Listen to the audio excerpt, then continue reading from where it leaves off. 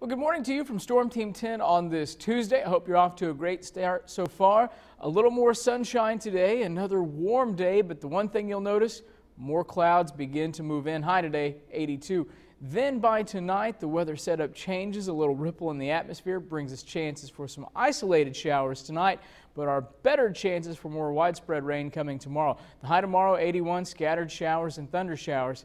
Keep it right here on News 10 and have a great Tuesday.